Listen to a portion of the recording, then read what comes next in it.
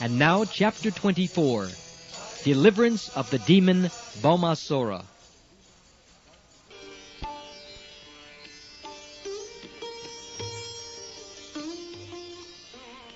The story of Bhaumasura, how he kidnapped and made captive 16,000 princesses by collecting them from the palaces of various kings, and how he was killed by Krsna, the Supreme Lord of wonderful character, is all described by Shukdev Goswami to King Parikshit in the Srimad Bhagavatam.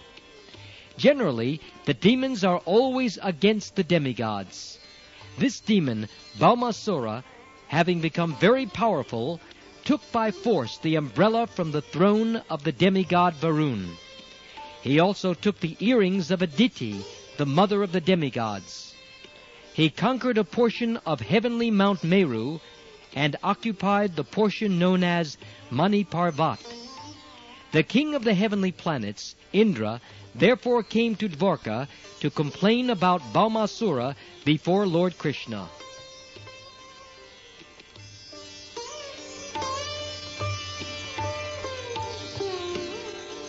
Hearing this complaint by Indra, the king of heaven, Lord Krishna, accompanied by his wife Satyabhama, immediately started for the abode of Bhaumasura. Both of them rode on the back of Garuda, who flew them to Pragjyotishapura, Bhaumasura's capital city. To enter the city of Pragjyotishapura was not a very easy task, because it was very well fortified.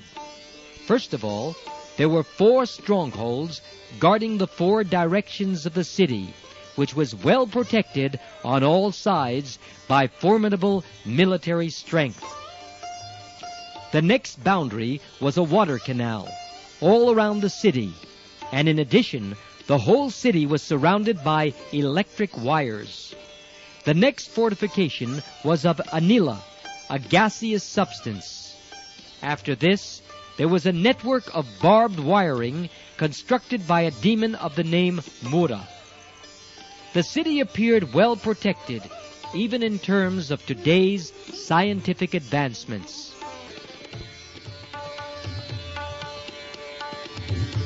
When Krishna arrived, he broke all the strongholds to pieces by the strokes of his club and scattered the military strength here and there by the constant onslaught of his arrows. With his celebrated Sudarshan Chakra, he counteracted the electrified boundary, annihilated the channels of water and the gaseous boundary, and cut to pieces the electrified network fabricated by the demon Mura. By the vibration of his conch shell, he broke the hearts of the great fighters and also broke the fighting machines that were there. Similarly, he broke the walls around the city with his invincible club.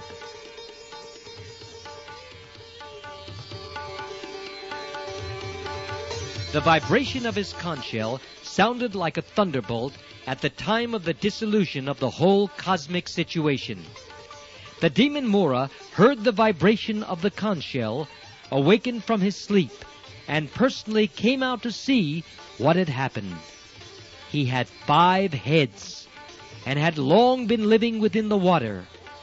The Mura demon was as brilliant as the sun at the time of the dissolution of the cosmos, and his temper was like the blazing fire. The effulgence of his body was so dazzling that he was difficult to see with open eyes. When he came out, he first took out his trident and began to rush the Supreme Personality of Godhead. The demon Mura, in his onslaught, was like a big snake attacking Garuda. His angry mood was very severe, and he appeared ready to devour the 3 worlds. First of all, he attacked the carrier of Krishna, Garuda, by whirling his trident, and through his 5 mouths he began to vibrate sounds like the roaring of a lion. These roaring vibrations spread all over the atmosphere until they extended all over the world and into outer space, up and down and out to the 10 directions, rumbling throughout the entire universe.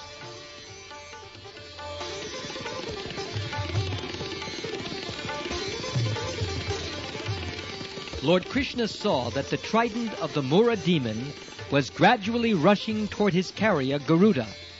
Immediately, by a trick of his hand, he took 2 arrows and threw them toward the trident, cutting it to pieces.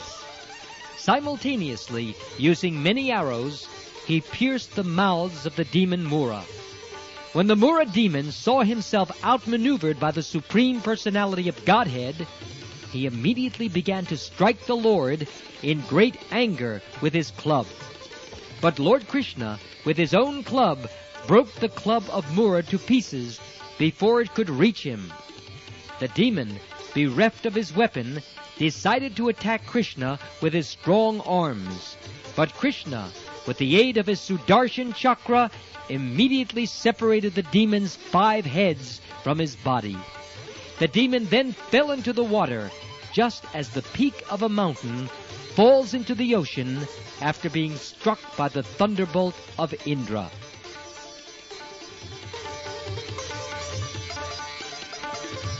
This demon Mura had 7 sons named Tamra, Antariksha, Shravan, Vibhavasu, Basu, Nabasvan, and Arun. All of them became puffed up and vengeful because of the death of their father, and to retaliate, they prepared in great anger to fight with Krishna.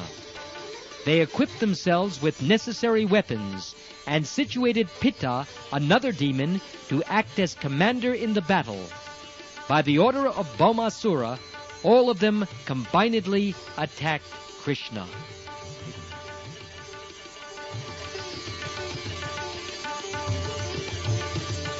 When they came before Lord Krishna, they began to shower him with many kinds of weapons, like swords, clubs, lances, arrows, and tridents. But they did not know that the strength of the Supreme Personality of Godhead is unlimited and invincible. Krishna, with his arrows, cut all the weapons of the men of Bhaumasura into pieces, like grains. Krishna then threw his weapons, and Bhaumasura's commander-in-chief, Pitta, along with his assistants, fell down, their military dress cut off, and their heads, legs, arms, and thighs severed. All of them were sent to the superintendent of death, Yamaraj.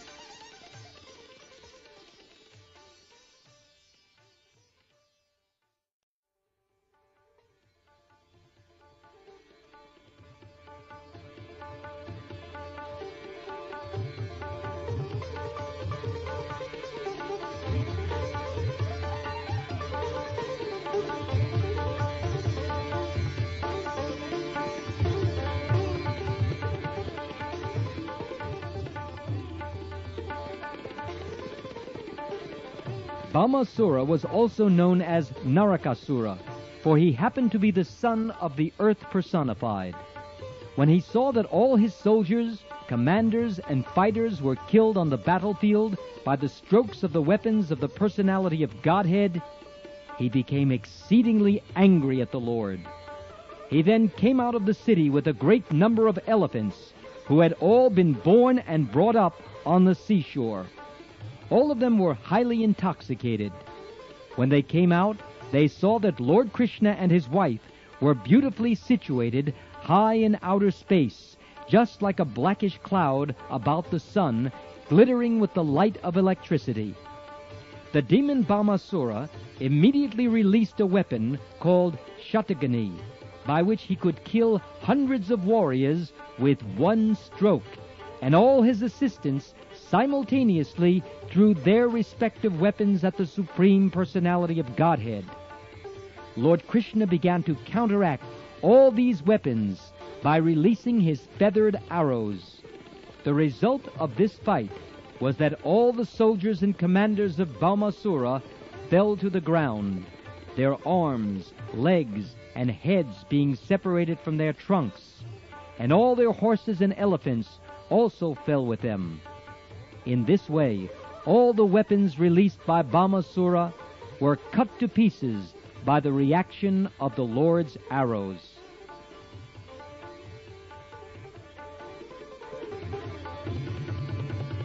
The Lord was fighting on the back of Garuda, who was also helping the Lord by striking the horses and elephants with his wings and scratching their heads with his nails and sharp beak.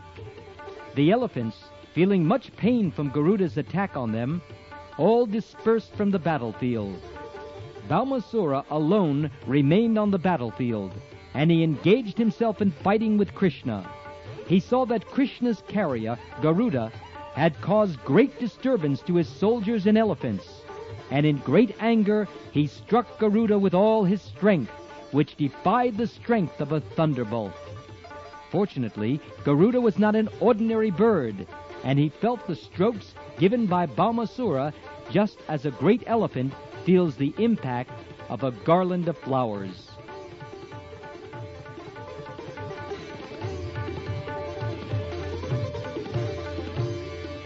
Bhaumasura thus came to see that none of his tricks would act upon Krsna, and he became aware that all his attempts to kill Krsna would be frustrated.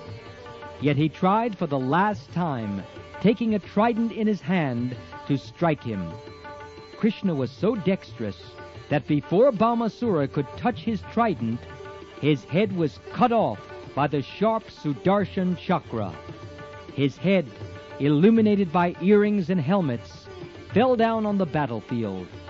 On the occasion of Bhaumasura's being killed by Lord Krsna, all the demon's relatives screamed in disappointment, and the saintly persons glorified the chivalrous activities of the Lord. Taking this opportunity, the citizens of the heavenly planets showered flowers on the Lord.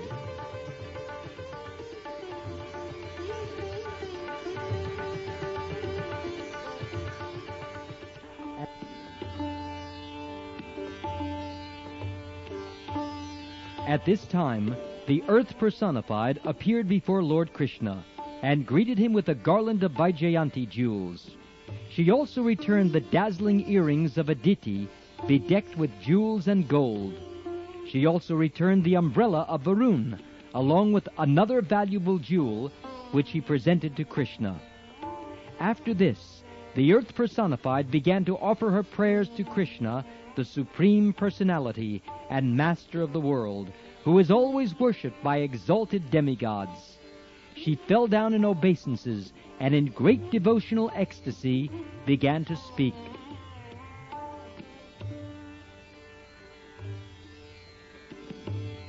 Let me offer my respectful obeisances unto the Lord, who is always present with 4 symbols, namely his conch shell, disc, lotus, and club, and who is the Lord of all demigods. Please accept my respectful obeisances unto you.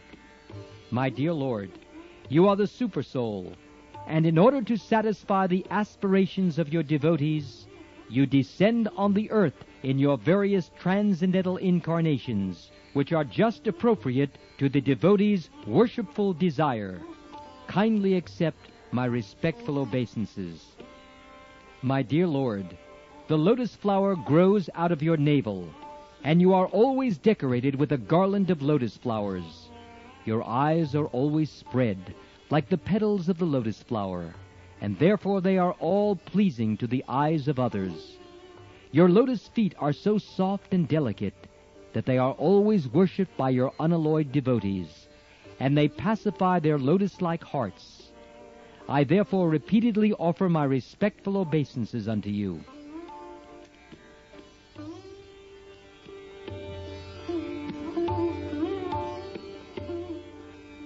You possess all religion, fame, prosperity, knowledge, and renunciation.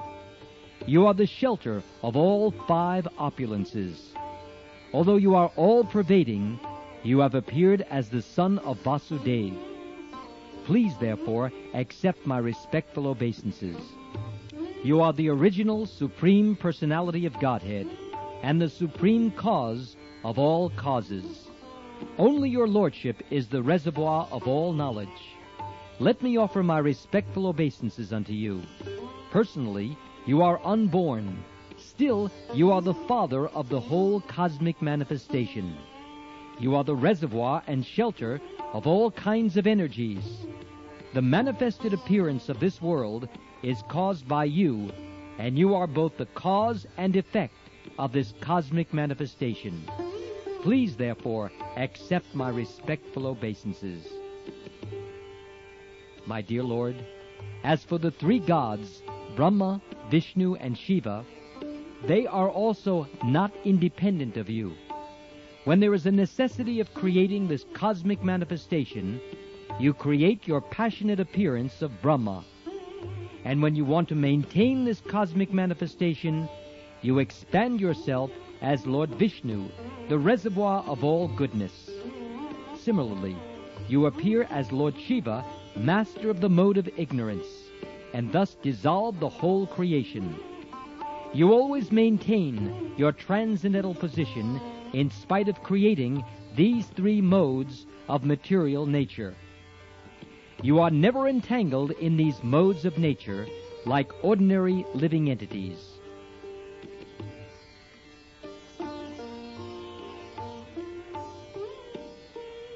Actually, my Lord, you are the material nature. You are the Father of the universe, and you are the eternal time that has caused the combination of nature and the material creator. Still, you are always transcendental to these material activities. My dear Lord, O Supreme Personality of Godhead, I know that earth, water, fire, air, sky, the five sense objects, mind, the senses, their deities, egotism, as well as the total material energy, everything animate and inanimate in this phenomenal world rests upon you. Since everything is produced of you, nothing can be separate from you. Yet since you are transcendentally situated, nothing material can be identified with your personality. Everything is therefore simultaneously one with you and different from you. And the philosophers who try to separate everything from you are certainly mistaken in their viewpoint. My dear Lord, may I inform you that this boy, whose name is Bhagadatta, is the son of my son, Bhaumasura. He has been very much affected by the ghastly situation created by the death of his father, and has become very much confused, being afraid of the present situation. I have therefore brought him to surrender unto your lotus feet. I request your Lordship to give shelter to this boy, and bless him with your lotus feet. I bring him to you so that he may be relieved of the reactions of all the sinful activities of his father.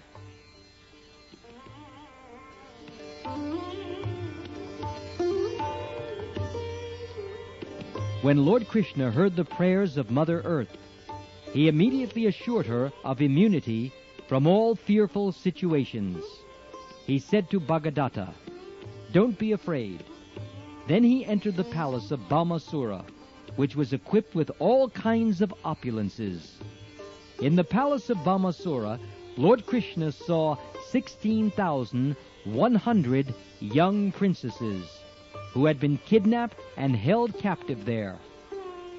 When the princesses saw the Supreme Personality of Godhead, Krishna, enter the palace, they immediately became captivated by the beauty of the Lord and prayed for his causeless mercy. Within their minds, they decided to accept Lord Krishna as their husband without hesitation. Each one of them began to pray to Providence that Krishna might become her husband. Sincerely and seriously, they offered their hearts to the lotus feet of Krishna with an unalloyed devotional attitude.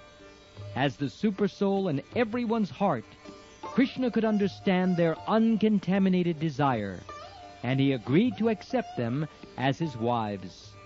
Thus he arranged for suitable dresses and ornaments for them, and each of them, seated on a palanquin, was dispatched to Dwarka city. Krishna also collected unlimited wealth from the palace, along with chariots, horses, jewels, and treasure. He took from the palace 50 white elephants, each with 4 tusks, and all of them were dispatched to Dwarka.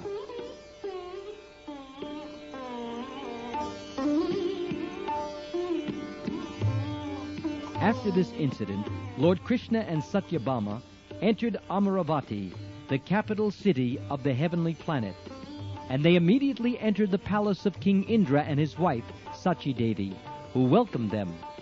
Krishna then presented Indra the earrings of Aditi. When Krishna and Satyabhama were returning from the capital city of Indra, Satyabhama remembered Krishna's promise to give her the plant of the Parijat flower. Taking the opportunity of having come to the heavenly kingdom, she plucked a Parijat plant and kept it on the back of Garuda. Once Narad had taken a Parijat flower and presented it to Krishna's senior wife, Sri Rukmini Devi. On account of this, Satyabhama had developed an inferiority complex. She also wanted a flower from Krishna. Krishna could understand the competitive, womanly nature of his co-wives, and he smiled. He immediately asked Satyabhama, "Why are you asking for only one flower? I would like to give you a whole tree of Parijat flowers."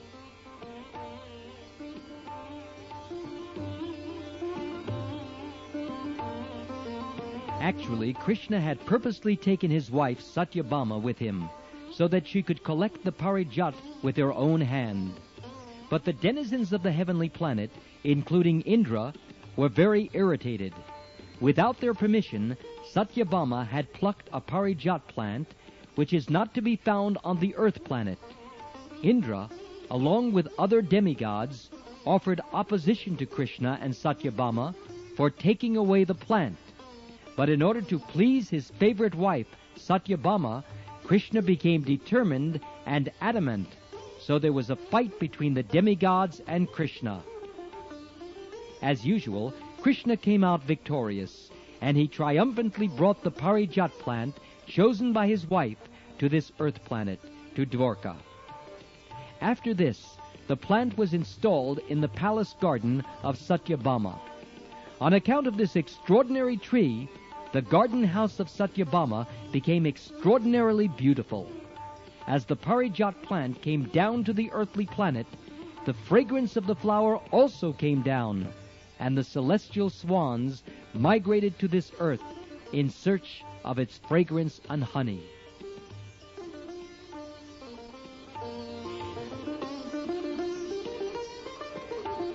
King Indra's behavior toward Krishna was not very much appreciated by great sages like Shukdev Goswami. Out of his causeless mercy, Krishna had gone to the heavenly kingdom, Amaravati, to present King Indra his mother's earrings, which had been lost to Bhaumasura, and Indra had been very glad to receive them. But when a flower plant from the heavenly kingdom was taken by Krishna, Indra offered to fight with him. This was self-interest on the part of Indra. He offered his prayer, tipping down his head to the lotus feet of Krishna. But as soon as his purpose was served, he became a different creature. That is the way of the dealings of materialistic men. Materialistic men are always interested in their own profit. For this purpose, they can offer any kind of respect to anyone. But when their personal interest is over, they are no longer friends. This selfish nature is not only found among the richer class of men on this planet, but is present even in personalities like Indra and other demigods.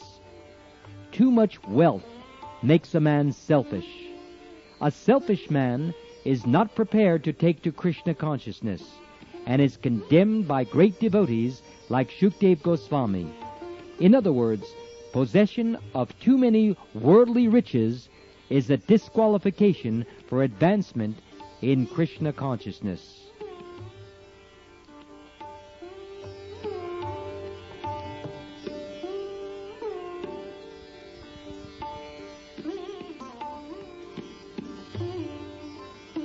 After defeating Indra, Krishna arranged to marry the 16,100 girls brought from the custody of Bhaumasura. By expanding himself in 16,100 forms, he simultaneously married them all in different palaces in one auspicious moment.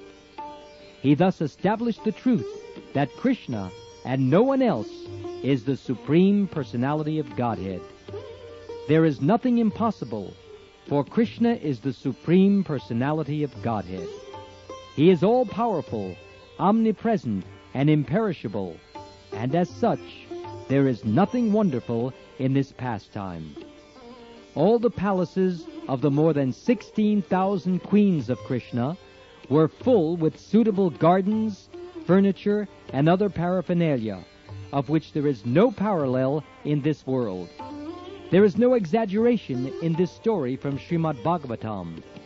The queens of Krishna were all expansions of the goddess of fortune, Lakshmiji.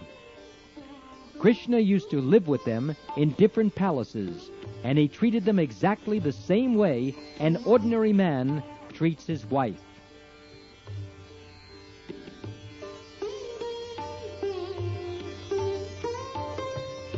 We should always remember that the Supreme Personality of Godhead, Krishna, was playing exactly like a human being. Although he showed his extraordinary opulences by simultaneously marrying more than 16,000 wives in more than 16,000 palaces, he behaved with them just like an ordinary man, and he strictly followed the relationship between husband and wife required in ordinary homes. Therefore, it is very difficult to understand the characteristics of the Supreme Brahman, the personality of Godhead. Even demigods like Brahma are unable to probe into the transcendental pastimes of the Lord. The wives of Krishna were so fortunate that they got the Supreme Personality of Godhead as their husband, although their husband's personality was unknown even to the demigods like Brahma.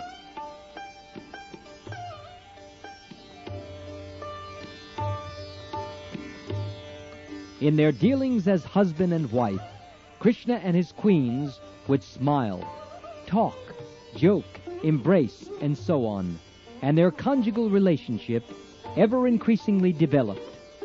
In this way, both Krishna and the queens enjoyed transcendental happiness in their household life. Although each and every queen had thousands of maidservants engaged for her service, the queens were all personally attentive in serving Krishna. Each one of them used to receive Krishna personally when he entered the palace.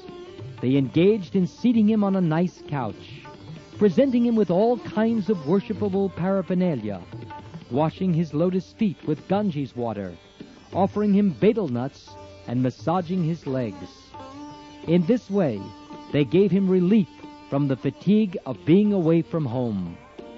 They saw to fanning him nicely, offering him fragrant essential floral oil, decorating him with flower garlands, dressing his hair, asking him to lie down to take rest, bathing him personally, and feeding him palatable dishes.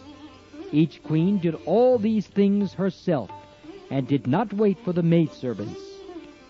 In other words, Krishna and his different queens displayed on this earth an ideal household life. Thus ends the Bhaktivedanta purport of the second volume, 24th chapter of Krishna, the Deliverance of the Demon Bhaumasura.